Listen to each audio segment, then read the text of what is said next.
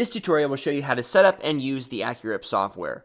RoundNet's the largest reseller of the AccuRIP software, and we appreciate your business. So once you purchase AccuRIP, you'll receive an AccuRIP email with your activation code. Very important to keep this code. This code is your access to the program. You can transfer the program between computers, but if your computer crashes or you need to transfer it, you need to make sure you have the code on record. Once you have the code, you can now download the software. Simply click on the link right here to download the newest version of the AccuRIP software. Very simple to do, and it takes a very quick amount of time to download. First, you select your operating version. Right now I'm on a Mac. If you're on a PC, simply select a PC. Next, you select, I'm a new purchaser, I'm going to download this. This is the same way you would actually download a trial as well. Simply go to the download link, and it will save and download the program. The program is not a very big program. It's super soft and doesn't take a lot of memory and usage on your computer, so it downloads fairly quickly. Once the program is finished downloading, simply open it up and install. Select the AccuRIP package and continue to installation.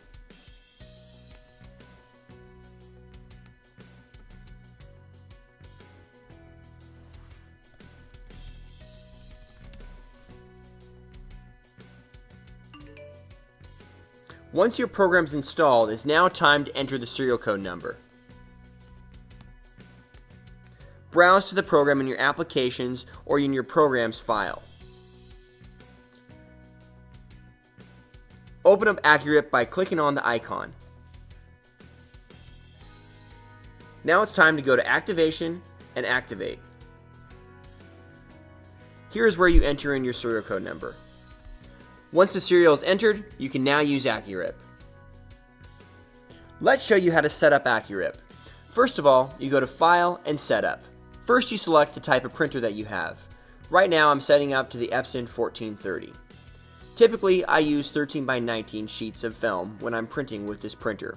I always use the RoundNet Right Film, waterproof film. It's the best, highest quality premium film and actually saves me about 30% on ink. We're also using the RoundNet Black Max all black ink system, so I make sure that multi-black is selected. If you're using standard Epson ink, you do not want to select multi-black, or you want to uncheck the colors of ink that you're not particularly using. So if you're only using black, then you only want to select black.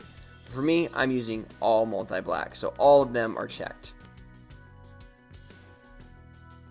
Next, you select your resolution and print size. It gives you a default, and I would recommend sticking with the default to start out with.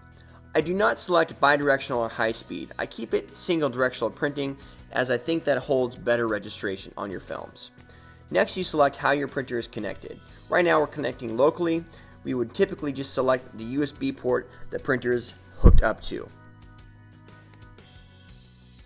Then you select how you would like this to be screened. Right now, we're not going to discuss this. We will discuss this later on in the tutorial. A couple things I would recommend that you do. First of all, I'd go down and print a halftone test print. This will actually send the halftone image to your printer. Go ahead and rip it, and you can make sure everything is hooked up correctly. Second, I would print out a halftone droplet weight test print. Now what this does is this selects your droplet weights. So on your 720 by 720 using the less ink setting, which typically I'm probably going to use the standard ink setting on that, it will print with all these different droplet weights, meaning that I can select the best one that performs on that film. So let's say the best one is 12. Simply go up here, select File, Droplet Weight Test Print, and then choose the best one, go back to Setup, and then select the best rate. Well, let's say it's 12, maybe it's 13. Whichever the best view is on that setting, you want to select it. So on the 720 by 720 setting is what you printed it out of. The best droplet weight is 13. Select that and hit OK.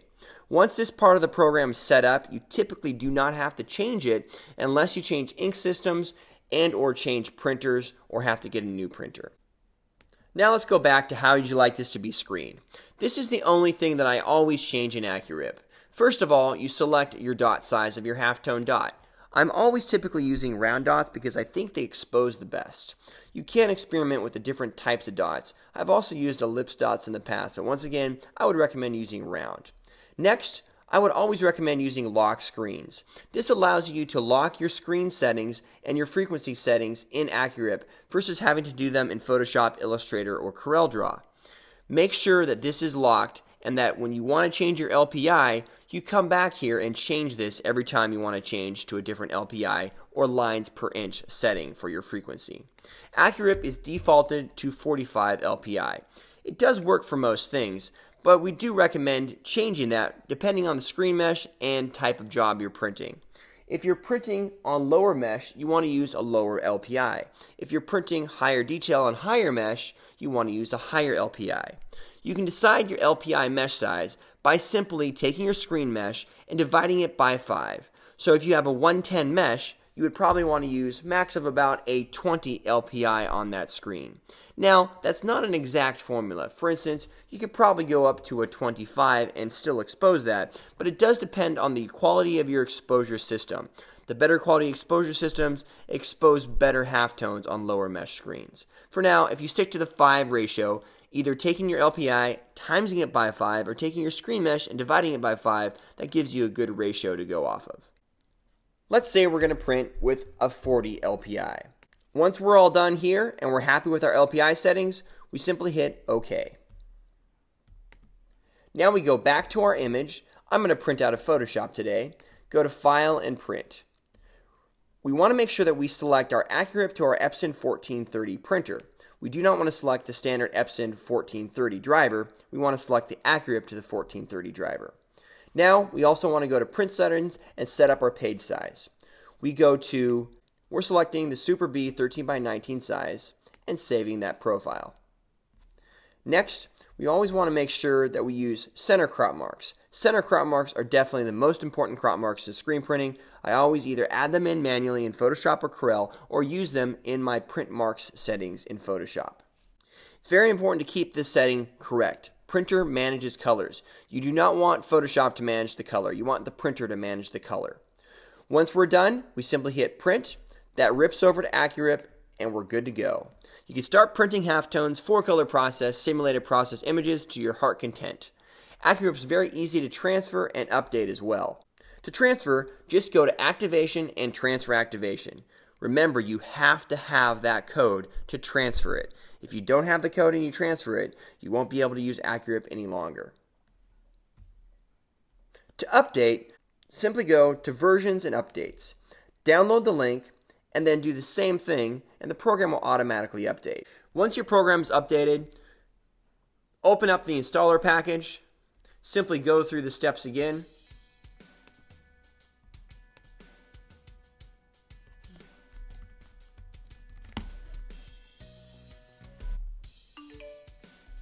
The program quickly updates. Now you can use AccuRIP, again, the up-to-date version to your heart's content. AccuRIP, once again, is super easy to use, super easy to maintain, and doesn't take a lot of resources from your computer. If you're looking to pick up AccuRIP, you can pick up both the AccuRIP trial version on screenprinting.com, and you can also purchase the software. If you want help and resources to AccuRIP, check out our resource library and simply type in AccuRIP. We have dozens of articles and videos that show you how to use and maintain the AccuRIP software. If you have any questions, feel free to contact us by submitting a support ticket on our help desk. Thanks for watching, and we hope you enjoy printing with AccuRIP.